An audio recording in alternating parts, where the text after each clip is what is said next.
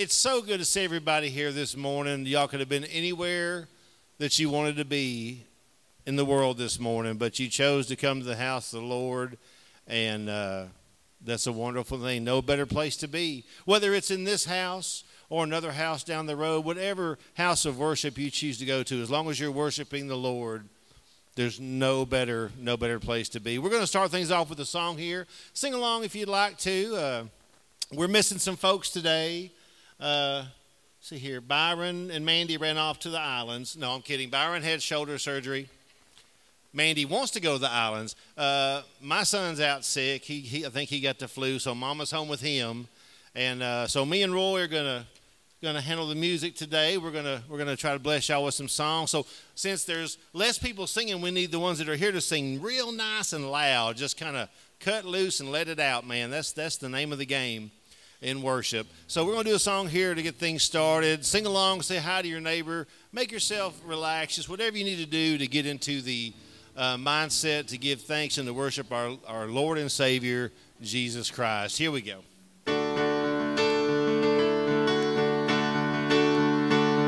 Glory, glory, glory, I shall not be moved. Anchored in Jehovah, I shall not be moved. Just like the tree planted by the living waters, I shall not be moved. I shall not be moved. I shall not be moved. Just like the tree planted by the living waters, I shall not be moved. In His love abiding, I shall not be moved. In His love confiding, I shall not be moved. Just like the tree planted by the living waters, I shall not be moved. I shall not be moved.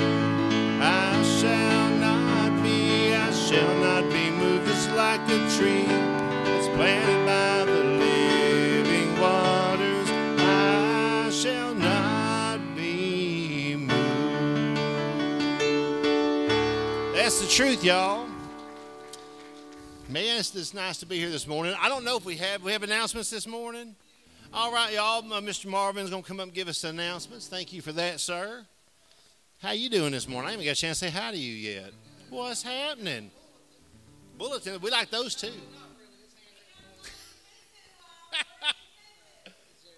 Oh, well, there's one right there on the thing. I put one there in case the battery ran out on this one. You should be hot, ready to go. Test. Yeah. All right. So last week we had our banquet. We raised $2,100. So we want to really thank you guys for that. I mean, that's a blessing. We have a concert coming up in Golden, so just be praying about that for us. April the 2nd. We don't have a time yet, but I'm assuming in the evening. Tuesday, February 22nd, this Tuesday is our men's Bible study. Come with us. We've been having a great crowd that night. It's open discussion. It's really just, it's a blessing to be there. Byron does a great job. He's probably out this week, but I'm sure we have somebody that's taking over. But y'all come see us and fellowship with us. We have a great time. Baby shower next Saturday on the 26th for Jazz and Ryan, 2 p.m. So it'll be over here at the Fellowship Hall. So I think that's all of our announcements tonight. Again, I had a bulletin, but that's from last week. So it looked good though. Hey. All right. If y'all would bow your heads with me for the opening prayer, please. Dear Lord Jesus, we're so thankful to get to come to your house, Lord, today, and we come as a friend and a child of you, Lord, and we look to you as a father and a provider, a loving father and a loving provider, and we hope that we can take the message we hear today, Lord, and the music we hear, hopefully it fills our heart, Lord, and we can take it out in the world and maybe run into somebody that doesn't know you or that has heard wrong information about you, Lord. Let us be the ones to gently guide that person and tell them the truth about you, Lord, about your saving grace and your eternal love, Lord. We ask that you can make us envoys for you in Christ, Lord, that we can bring others to you and for your glory, Lord. We ask these things in our living Savior's name, Jesus Christ. Amen. All right, anybody children's going to children's church, y'all can go ahead and head on over. There should be snacks. I didn't eat them all. I thought about it, but, you know, I get in trouble. So y'all head on over there. Miss Sherry and all that's going to have a good time with y'all over there. All right, we're going to do about 4 more songs here. If y'all would sing nice and loud. We got a big open room here. The sound's going to bounce around. We can fill this place up and have other people driving by on the road say, well, what are those guys doing there? They sound like they're having a great time. Say, well, we are. We're worshiping our Lord. Y'all come on in and join us. Y'all sing nice and loud with us.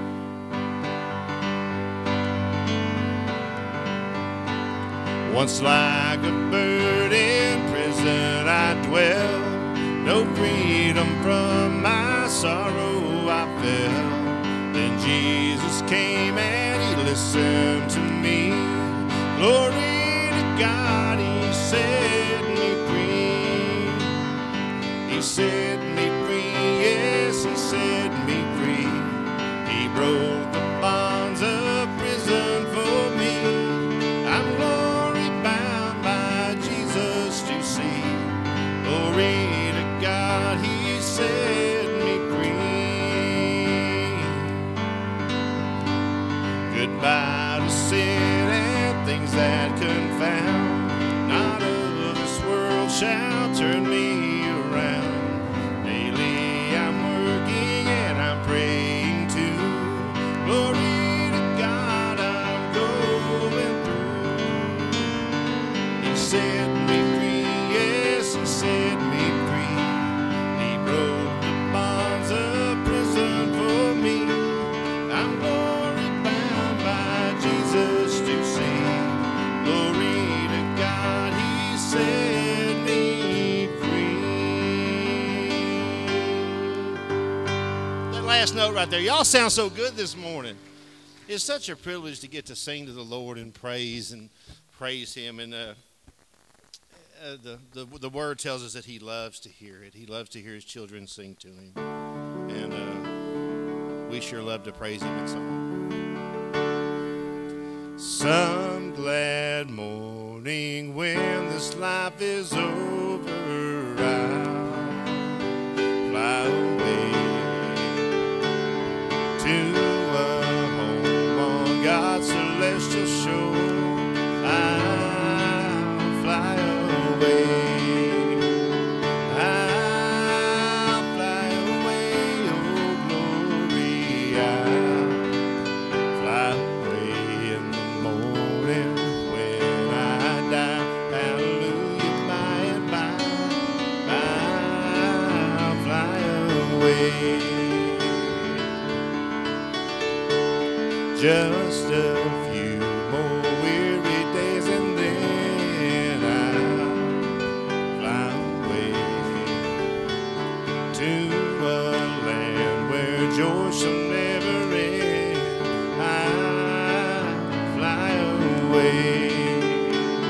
I'll fly away, oh glory. I'll fly away. When I die, hallelujah, by and by, I'll fly away. When I die, hallelujah, by and by, I'll fly away. Oh, it won't be long, y'all. Y'all sound so good this morning. Thank y'all for saying. I hear you over here, Miss Joyce. I hear you. I do. It's coming through, right? He told me to keep it up, so. Love you, dear. All right.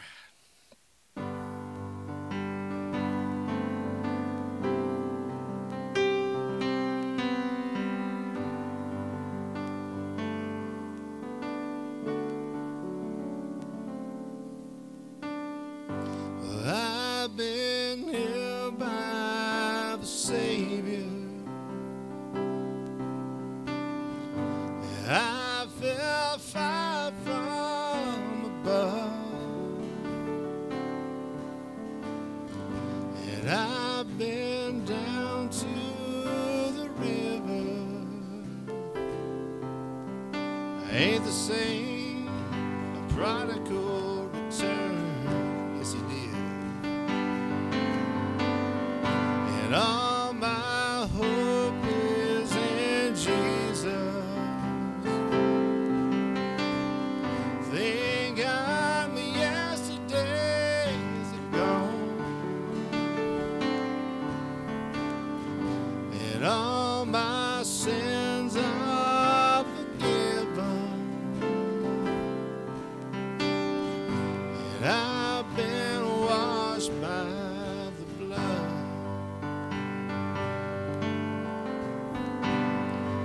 I'm no stranger to prisons,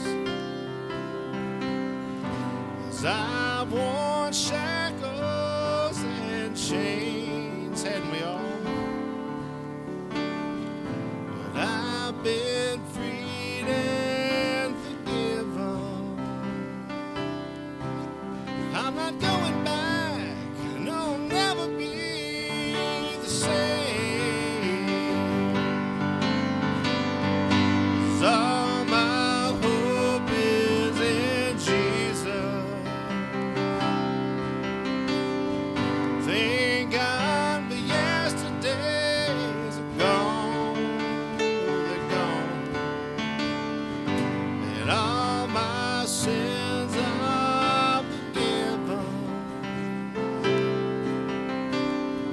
'cause I've been washed by the blood. One more verse, y'all. Sing with me, won't you? All our hope is in Jesus. Thank God our yesterdays are gone, and all our sins are forgiven, 'cause we've been washed by the blood. 'Cause we've been washed by the blood.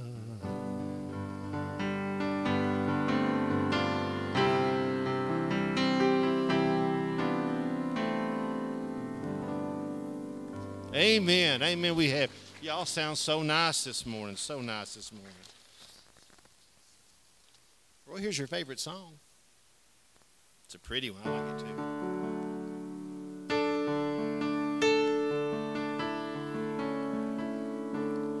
I can only imagine what it will be like when I walk by your side. I can only imagine what my eyes will see when your face is before me. I can only imagine. I can only imagine.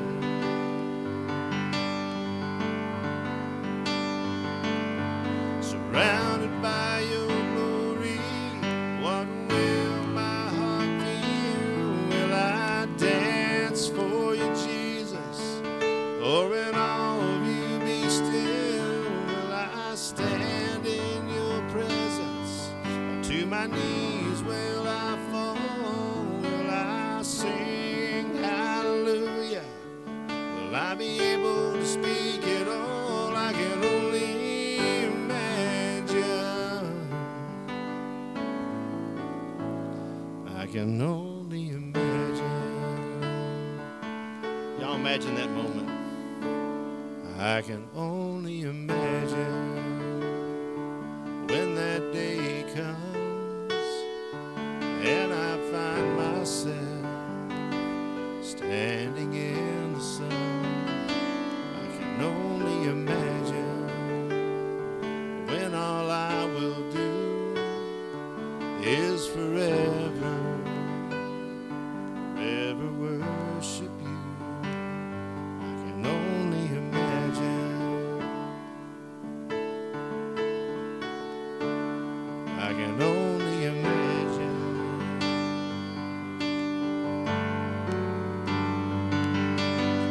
Surrounded by your glory, what will my heart feel? Will I dance for you, Jesus?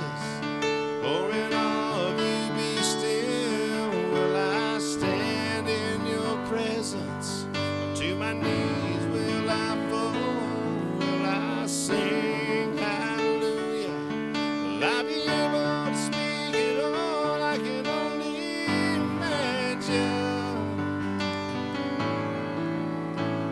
I can only imagine.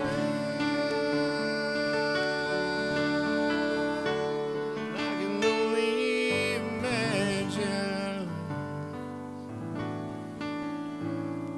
I can only imagine.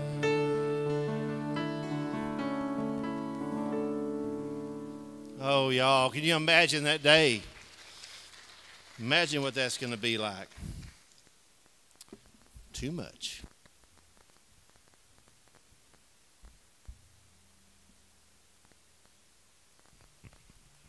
Thank you, Michael and Roy for a music service. No, I figured I pull a Byron. See, in case this is your first time here, our pastor, Byron, we all know him and love him. He's out. He's getting one of them Terminator robotic shoulders done. That's what he said. I don't know. But anyway, he's had surgery, so he's going to be out this week, possibly next week. So he asked me if I would come up with a sermon to preach today. And let me tell you, first off, I'm not a preacher. We do the music. Me and my wife do the music. And I thought I could sing for 45 minutes. Y'all don't want that, neither do I. But so I said, it'd be an honor. It'd be an honor to preach God's word. And I really am the least qualified person in this room to preach on the gospel. But, we're going to give it a shot. Hopefully, I'll learn something, you guys will learn something, and we'll leave here with a better understanding and love for Christ. So, without further ado, let's get into it. I was looking, praying to God, thinking, searching, what do you want me to talk about today? And I've had a little while to prepare, and I've searched, and I've looked at this topic and that topic, and nothing really stuck. And I come across one, though, that really I've always wondered about, because some of y'all may not know me. Like I said, I wasn't a Christian until I was like 35 or 36. About that time was when I got called, you could say. I wasn't a pagan by any means, but I was a traveling musician, and I would go play in bars and clubs and everything that entails. And I thought, man, them poor Christians, they ain't having no fun. They can't do anything they want to. It's just, I feel so bad for them, all stuffy. But once he got a hold of me and I started listening to him talking in my head very quietly every once in a while, I've got other plans for you. I don't want to hear it, Lord. I want to do what I want to do. I want my independence. I want my freedom. I want to have fun. This ain't what I want for you. I've got other things I want you to do. And it started working on me over a few years. And when I finally submitted and I came to Christ and I understood what he did and the relationship he wanted to have with me, all the lies that I'd heard, all the preconceptions I had in my head of what a Christian is, what a Christian has to do, all that was blown out of the water. And I realized that there's real freedom in service to Christ. Now, you take those two words, you don't normally put them together, freedom and submission. Normally, those are two opposite ends of the spectrum, because you got freedom. You've got what people call natural freedom, where I want to do what I want to do. It's personal freedom. I can make my own decisions, choose my own path, and it usually ends with what I want. I'll do what I want, which that's human nature. That's how we're born from little babies. You got a popsicle and you're holding the baby and the baby's reaching for it. You don't have to tell the baby, here, you want some popsicle? They're going to go for it. You got to fight them off. So we're naturally born with a tendency to want to fulfill ourselves more than anything. We want to take care of ourselves more than serve others. But what I found out is that the freedom that you have when you become a Christian, it's the freedom to serve Christ, to serve something bigger than yourself. And when you finally come to Christ and you submit, for lack of a better term, to his will, you find out that he has better plans. He has better things for you than you could ever have for yourself. And I didn't realize that. A lot of people I was around didn't realize that. That when you submit, and the word's kind of misleading, but it's really true. You submit, you give yourself over to Christ as a servant in his word. That's when amazing things happen. You become more free than you could ever imagine. You lose the temptations to divulge in sins that you realized before you were captive to. You couldn't see it at the time. You were actually in more bondage when you were, quote unquote, free than what you are when you're in service of Christ. If you think about it, think about the times before when you would be in sin, and how you thought you were happy, but then there's a part of you down there just wasn't happy. You knew it wasn't right what you're engaged in. And then when you came to Christ, he lifted that. That Holy Spirit got inside of you. It lifted that burden off of you. Because he says, come to me, I will make your burdens light. And that's the freedom that sin had denied us for a long time, In John chapter 8, verse 34, Jesus was talking to the Pharisees, and he told them, he said, I tell you the truth. Everyone who sins is a slave to sin. And we don't see that when we're serving ourselves. We don't see the other side of that. But just like the lady at the well that Jesus met there and said, no, you drink this water, you're going to be thirsty again. You serve yourself, you're going to be thirsty again. When you serve me, when you drink my water, you won't ever thirst again. And it's so true.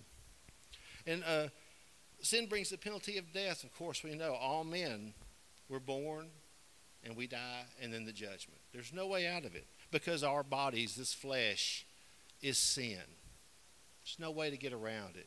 It wants what it wants. But the good thing is that he sent his son, Jesus Christ, to pay for that sin, to stand in our place, to die for us, to make a way back to us. He loved us so much that he gave his only child his life, a spotless, guiltless life, in place of us. Before we ever even knew him, he was thinking of us on that cross.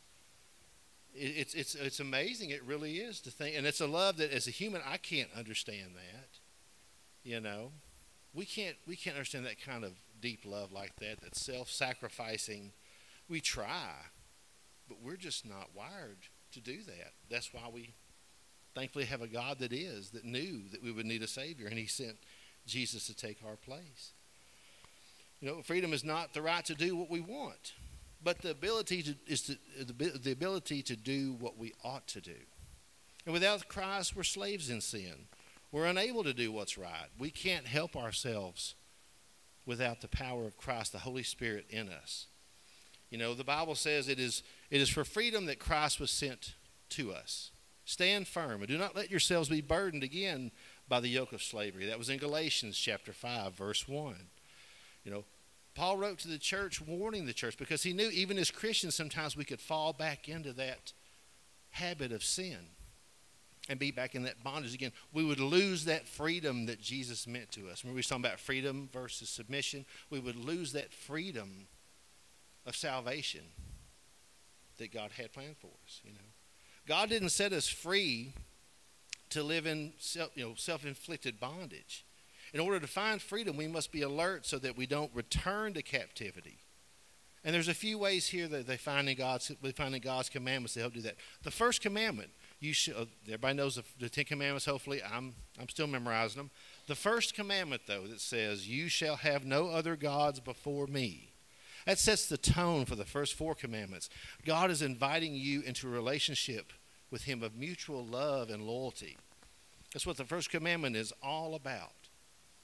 And he wants us to love him as he is, which means that not having any idols in the way, not I love God and all, but I got to be sure my cell phone's charged today too. You can charge your cell phone, it's okay. What I'm saying is don't let that cell phone replace a relationship with Christ. Don't let anything replace a relationship, a closeness with your best friend, your father, your caregiver. because he loves you. He's going to provide way better things than anything on this planet can. And sometimes when we need a cell phone, he provides a cell phone too. It's kind of cool. Kind of cool how that works out. I always told Mandy, I said, I know how God loves me because they made pizza rolls. Y'all can tell. I'm not going to hide it. It's there. But I'm just saying is that God loves us and he wants to give us things that make us happy. And the main thing he could give us was his son and salvation. And in society where some political leaders and some religious leaders even want the name of Jesus to be silenced, many Christians are being told to let people embrace God any way they wish. Well, God is God.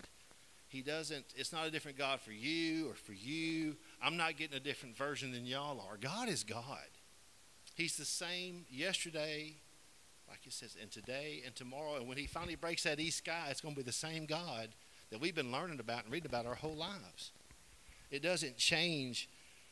God won't be politically correct. God won't, tiptoe around and not hurt anybody's feelings. His word is the law, and God is God. And he wants us to love him as that God. He says, I am the way and the truth and the life in John 14:6.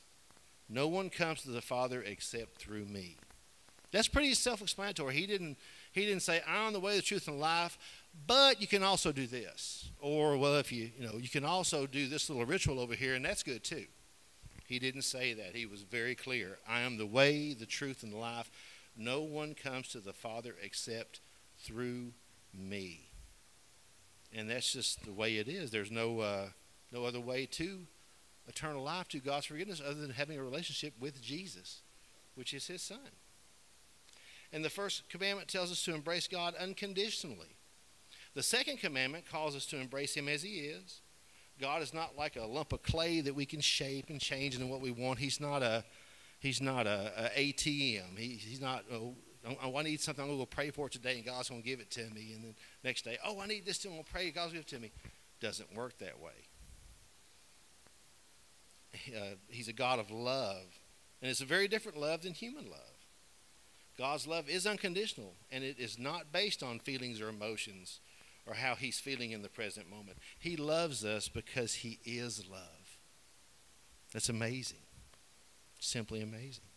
And Jesus came into the world to redeem us, to forgive us, to restore our path back to God. And that's the greatest gift he could give us. If you're pursuing this path, you must first cultivate a love for Christ. There's no way you can be saved and not love the Savior. There's no way to get to that point. It's just like if you're here's a good example. You go to traffic court. You got a ticket. You go in there and there's a judge sitting up there on the bench. And the judge says, okay, your fine is $5 million. Well, if you're like me, I can't pay that. There's no way I could ever pay that. So what God did was that same thing. This judge gets off the throne, his office bench, walks around to where you're standing there at the defendant's box, takes out his wallet, lays $5,000 on that docket there, goes back up, sits at his throne again, picks up his gavel and says, well, the debt's been paid. You're free to go. That's the same thing in a nutshell of what God did for us with Jesus. Somebody that didn't owe us anything, he paid everything for us. And that's amazing. It's an amazing gift. Jesus came into the world to redeem us. Your ability to triumph over temptation will be dependent on the strength of your love for Christ, because just because we're believers and we're saved don't make that think that's going to be an easy life. That actually puts a larger target on you than someone who is not saved, someone who doesn't know Christ. The devil doesn't go after people he's already got. He's not going to cause hard times to people he already owns. But the ones that are following Christ, he's going to turn the screws on you, y'all. He's going to hammer down on you. I've been a witness of that myself. Didn't really have any problems until I became a Christian and believed. Now, I've had more blessings. I've had better things happen. But I've also had some things that, I know that's an attack. That's an attack from Satan. That's a spiritual warfare bombardment right there. You learn to recognize those things. Whenever you realize what kind of warfare we're in, which is spiritual warfare, not of the flesh. There's no monsters under the bed or, vampires driving around looking for folks walking by themselves. This is spiritual warfare. This is principalities. This is emotions. This is thoughts in your head. That's what we fight against. That realm is very real. And the fact that Christ is there with us in his words and his teachings that give us the things we need to fight and to win the battle. And you can find freedom when you open your heart to forgiveness. Now, this is a real touchy subject for me because I used to be the king of grudges. Man, somebody make me mad? My little notebook writes you off right there. And I had to change my way because I realized, what if God did that to me? Turnabout's fair play. If I hold grudges and I hold things against people, why wouldn't God look at me and say, Mike's not forgiving that person for talking about him the other day? Well, we'll just leave all Mike's sins here on the thing. When he gets here, we'll be sure and show him what all he's done wrong in his life. Thank God that God forgives us when we believe. And God, in turn, wants us to forgive others. Forgiveness is one of the most freeing things that you can do because anger, it's just like an acid. It only hurts the container it's inside of. I could be mad at Joe Blow over here at a red light he cut in front of me. I'm not going to bother him any, but I'm going to sit here and stew for it a couple of minutes and make my blood pressure rise. And you see what it does. It's eating up the container it's in. It doesn't hurt the object that you're angry at, that you're angry with. It doesn't hurt it at all. But when we bear with each other and forgive each other of grievances, this is what the Lord wants. He says in Colossians 3:13, chapter 3, verse 13, it says, bear with each other and forgive one another if any of you has a grievance against someone. Forgive as the Lord forgave you. Again, that's pretty cut and dried. He's not saying you got to forgive these people. Oh, he did what? Oh, you can't. No, don't let that slide. He didn't say that. He said, forgive as the Lord forgave you. Now, for me, that was one of the hardest things to get my head around because of my hillbilly nature, my upbringing. But I had to learn. I had to pray to God for the strength to be able to do that. And he gives it to you. When you go to him with a problem, he will solve it for you. He will give you the tools. He will give you the tools to handle the things that come towards you. And the thing is, we have to go to God because lots of times we're going to hit situations that we can't handle. I always love, you hear folks say it all the time, God will never give you more than what you can handle. Yes, he does. Think about it. If everything that you had in your life hit you, if every situation you had, you covered it. Hey, I handled it. I'm good. What need would you have of God? What need would we have of him? Well, thanks a lot, but I got it covered. I'll holler at you next week for that ATM withdrawal. That's not how God works. God sometimes puts things on us so that we will call for him.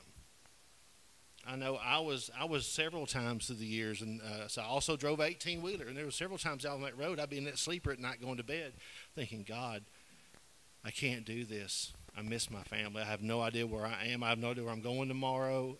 It's snowing outside the truck right now. I can't do this.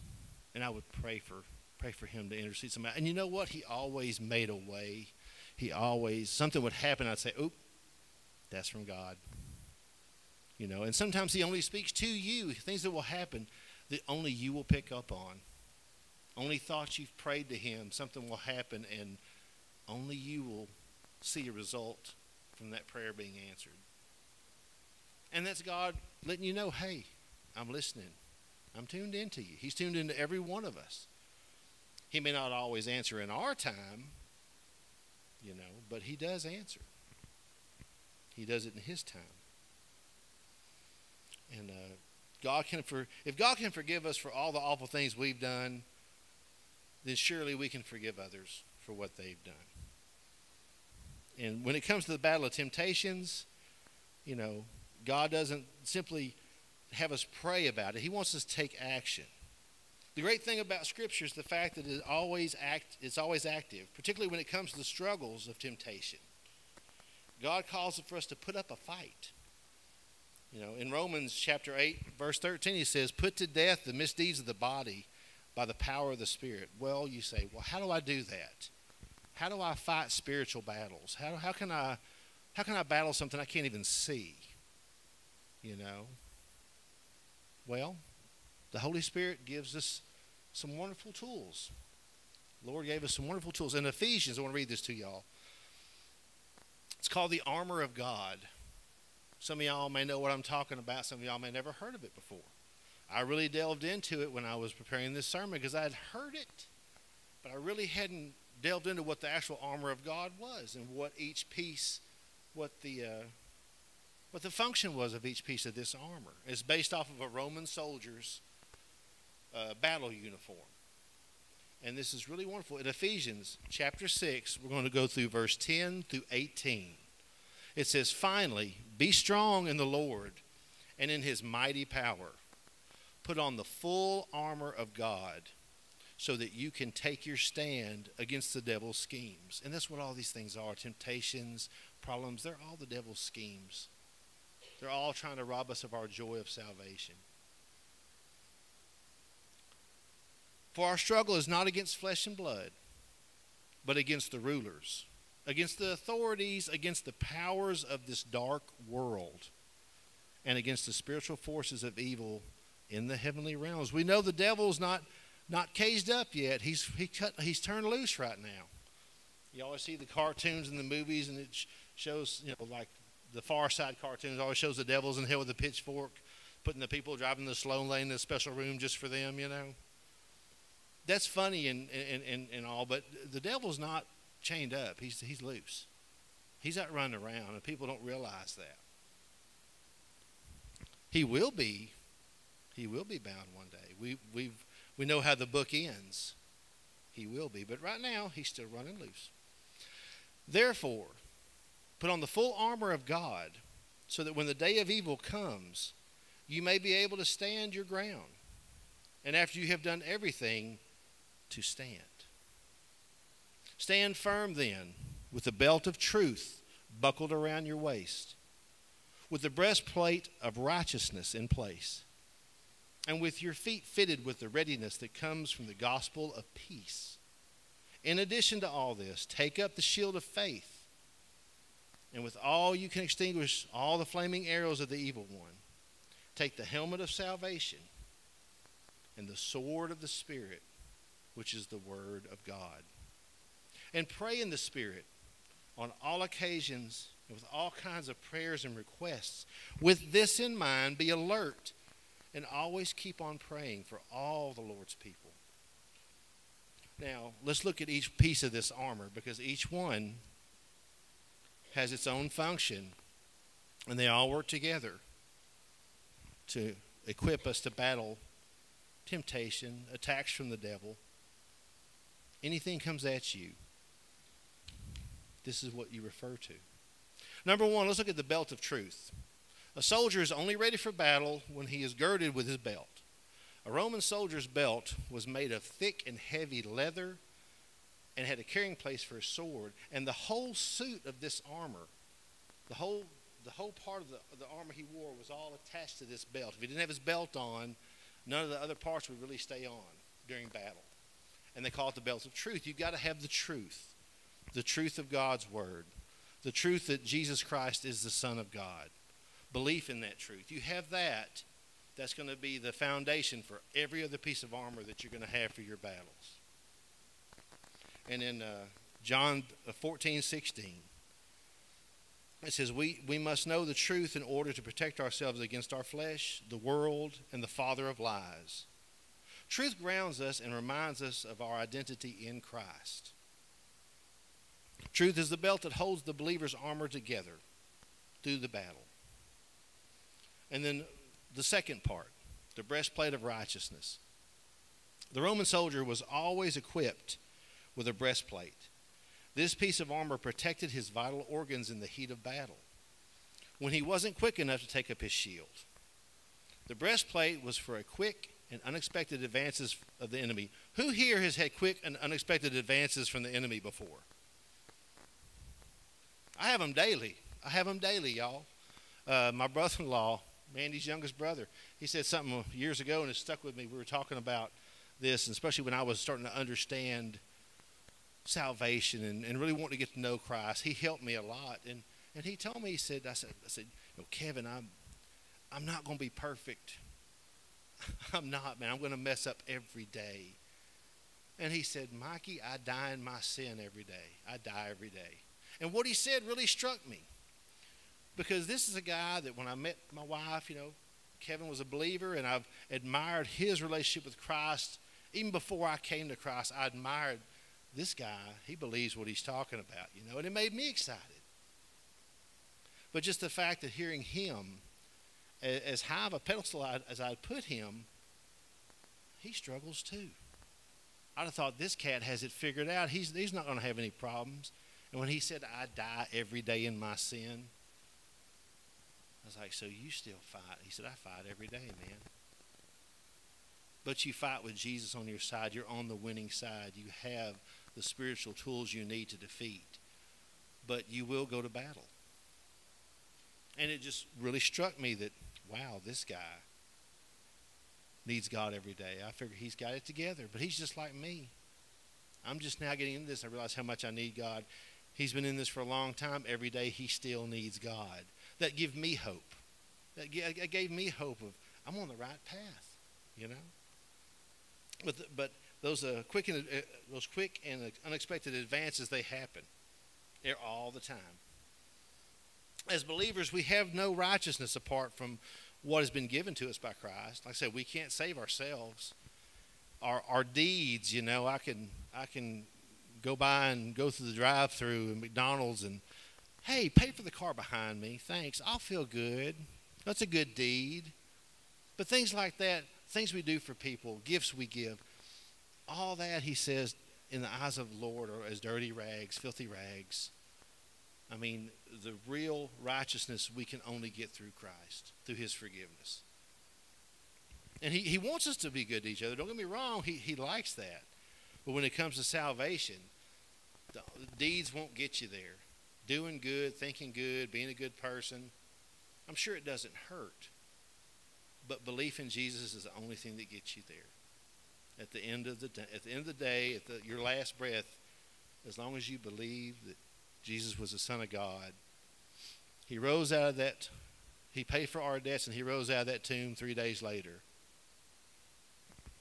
That's what has to go on in your mind. Not how much you did while you were here, or how many people you helped, or what a good person you were. It doesn't say anywhere in the Bible that really holds a lot of weight. It's good to help everybody, good to help your fellow man, but you've got to have that relationship. And back to what I was talking about here. As believers, you have no righteousness apart from which has been given by Christ. Our breastplate is his righteousness. His righteousness will never fail. Though we have no righteousness of our own, we must still, by his power, choose to do right.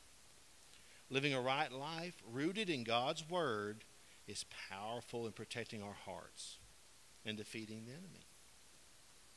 And say, well, how can we use the breastplate of righteousness? What's some examples? Well, for each of us, this is going to be unique. This is where you look at things you do that you might need to change. For me, it was watching TVs and watching movies and things that I realized this really bothers me. It used to not bother me, this content I'm watching. Yeah, it's just a show. But then after a while, I was like, this is wrong. This is not what I would think God would want me to watch and be involved in. So for every person, it's going to be different. But there's going to be little changes in you when God is giving his righteousness to you. You're going to feel little changes. You're going to feel things that are going to want to shift, and that's okay. That's the Holy Spirit guiding you into his righteousness. And then number 3, the sandals, the gospel of peace. Roman soldiers' feet were fitted with sandals. These sandals were made to help protect the soldiers' feet during their long marches into battle. They had extremely thick soles and wrapped perfectly around the ankles in a way that protected from blistering. Because they had to travel to fight those battles, they had to have real good shoes. Because you can imagine how the terrain was back then. Dirt, rocks, sand, scorpions, all kind of good stuff you're going to step on bare feet. You're going to need some good shoes. They had good shoes. And that's where they take the gospel of. The gospel is a good foundation for you to have all the rest of your armor of God pieces carried on top of. If you've got the gospel, if you know the story of Jesus, believers also have a firm foundation in the gospel. As believers, we have peace in knowing we are secure in what Jesus has done for us. That goes back to that belief that Jesus died for us, that he is the Son of God, that he did save us. And all we have to do is believe and love him. Follow his will. There's no hat tricks, there's no parlor tricks. It's a relationship with a friend. That's all it is. Remind yourself of the hope you have in Jesus Christ because of his sacrifice and your belief in him. You shall not perish but have eternal life. Think about that.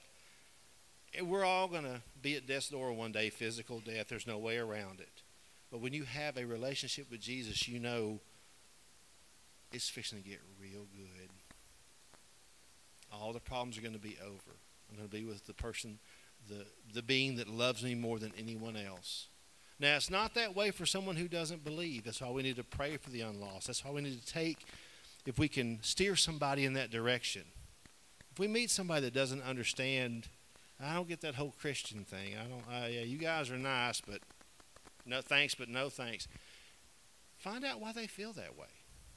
They may have been told some wild stories. They may have a total misconception of what it means to be a follower of Christ. I know I did. Oh, people try to talk to me for years. I just, thanks, okay, yeah, I'll call you. I didn't want to hear it because in my mind I'd made it up. Same way with someone you might run across. Maybe they don't know. Maybe they just have the wrong conception of how things work. You could be the one to turn that person around, to make sure they don't burn for eternity because of something you said in love and kindness. Well, think about this. This is what we believe. Jesus, the Son of God, he died for your sins. It's a free gift. He sent his son because he loves you. Just those few little words right there, you never know how that's going to affect someone. Because when you plant that seed like that, little small seed, God takes that. And you don't know what else God is having come at them that could take that little seed as fuel for other things that God is showing them during their life. Maybe not that week, but during their whole existence. You never know. My dad, God rest his soul, 82 years old, Arkansas hillbilly, he was. That man was as hard as a piece of concrete up till a week before he died. And I had tried my best to bring him to salvation. But I'm his little boy. Yeah, I'm 47, but I'm his little boy to him. Wouldn't listen to me. Got a call. And some of you got to meet my dad when he came to live with us for a little while before he passed away. I said, hard man. I'm not lying. I take after my mom, thankfully. I like happiness. Dad just tell you straight up how it is and let you have it. That's just how he was. But I got a call from my sister Friday morning. Dad's passed away. Dad's gone. Well, I had my cry pulled over. I was on the way to work. Pulled over, cried, went on to the home there, and because I was thinking Dad was lost. He wouldn't listen. Dad was lost. You know, I hate that I tried. I almost spoon-fed him the Bible. And he would just say, well, son, I hope so. I said, no, Dad, you have to know you're saved. Well, I hope I am. No, Dad, you're not getting it, you know. I get to the home that he was staying at, and I walk in, and he's laying there on the bed. His body is, and there's the pastor there in the room. And he said, let me introduce myself. I can't remember the pastor's name. It was kind of an emotional moment there, and I shook his hand, introduced myself, and I said, I just hate that I wasn't able to bring him to Christ. And he just smiled. He said, well, your father came to Christ 3 days ago. I said, he did? He said, yes. I was in here talking to him one day, and I revealed the gospel to him, and he had said that you had tried to talk to him about this, and he just didn't understand. And I laid it out for him as simply as I could. And as best to my knowledge, Mr. Booth, your father accepted Christ right there in that room. I didn't know it. It took somebody, and it took him 72 hours before he crossed over, a whole life lived. But the last inning of the game, man, he slid into home. That's what matters. So if you're here and you don't know, and you're thinking, well, it's too late for me, I'm too old, I've done too much, there's no way that this Jesus guy can save me, it's never too late. It is never too late.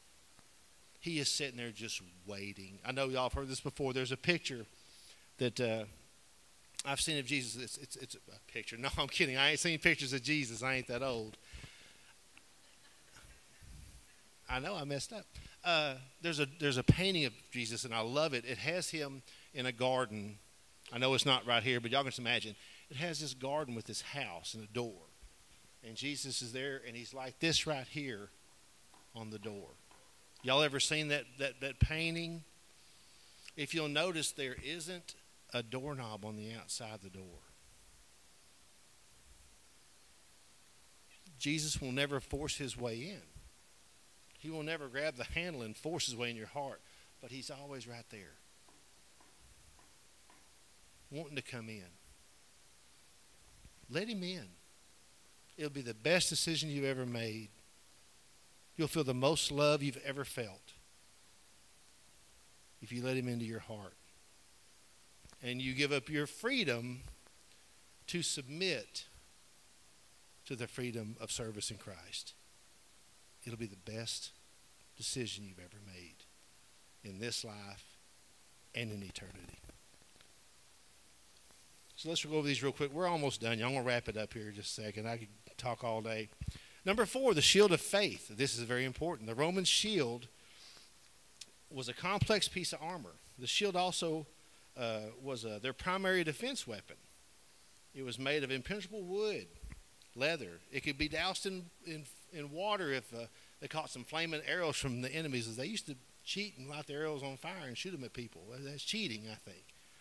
But the faith is the shield of the believer. Trusting God's power and protection is imperative in remaining steadfast. When the battle rages, we must remember that God works all things for good, because there's going to be battles where we think on the outside it looks like we're losing. God's forsaken me. God's not helping me right now. God's letting me fall. He's letting my family be sick. He's letting my finances go down the tube. Where's he at? God's there. God's there. And if there's something bad happening, he's working it around for a good. He's working around for his glory. Be thankful that he has chosen to reveal his glory in you. It's a great honor. Then you've got the helmet of salvation. The soldier's head was one of the most vulnerable areas without his helmet. One blow to the head could prove fatal. Game over. His helmet covered his entire head, facial area, between the eyes. The armor would prove useless if it wasn't equipped with a helmet. I mean, what good's it going to do? You're going to fight, you got your breastplate and your belt on and your sandals, and they hit you in the head. Would be a real short fight, wouldn't it? It'd be over kind of quick. The believer's helmet of salvation is one of the most crucial pieces of armor for the Christian. Without the indwelling Holy Spirit that enters a believer at the moment of salvation, all other armor is useless. Salvation empowers believers to fight. It protects us in our weakness. Without salvation, you can't have victory. Victory over death, victory over the enemy. It's just not possible. And you've got number 6, the sword of the Spirit. I love the sword because the sword is the only one that is not a defensive weapon. All other pieces of soldier's arsenal are defensive weapons, but not this sword. The sword, which is his word, the Bible. In the hands of a skilled warrior, he could pierce through even the strongest of armor. Our sword is the word of God, both the written and the incarnate word.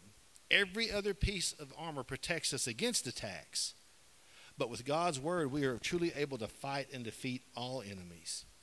Christ used Scripture to defeat Satan when he was tempted in the desert. It's the only attack weapon we have, and it's the best one. Nothing trumps the Word of God. And number 7, the last one, is prayer. In prayer, we show our reliance upon God to act and move. Our entire armor is rooted in His strength. Without His presence, we're powerless in the fight. We must fight on our knees. The one who has won the war is with us in battle. We will see a victory when we fight in His power. And sometimes prayer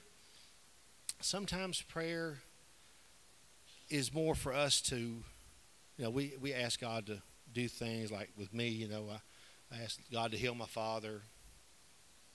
Didn't happen, and I understand that God does what God does. I went blank. God does what He wants. It's not for me to tell Him what to do. But prayer allowed me to understand God's will. It allowed me to be at peace with His decisions. Sometimes prayer isn't for something we want, but prayer is for understanding of God's choices. And sometimes we don't get that understanding. We will one day. But sometimes things happen that we're not supposed to understand and that don't make sense to us. But in the grand scheme of everything, it works out to God's glory. We know that because it tells us that in His Word. So when you go into battle and you start thinking about independence and doing what you want to, and you're having those battles every day of what you want versus what you know is right, what you know isn't right, you can always put on that armor of God, and it will steer you the way you need to go. If you listen to His Word, believe what He says, trust His decisions, trust His actions, and always be in prayer to Him. He'll always be there for you. If you would stand, I've never closed out a service, so if you'd like to come up to the front here for a minute, I want to do like a little song, kind of like I normally do. If you want to come up to the front and pray, or you can just pray at your seat, however you want to do it. Like I said, this is the first time for me to close out a service, so I'm probably forgetting something, but do a little song. If you want to come up front, come on up front.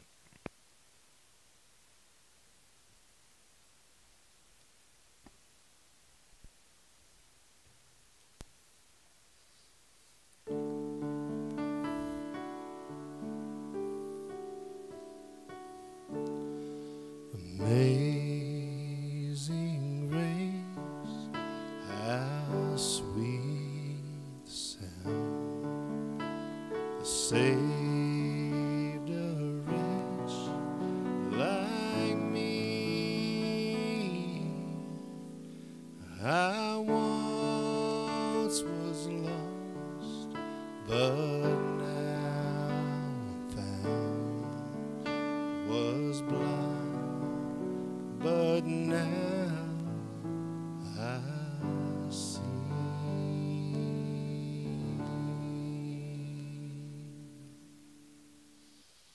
Thank you so much for being here, everybody. One more announcement. Youth right now on Wednesday nights, we've suspended youth for the time being right now. We've got some issues we've got to work out.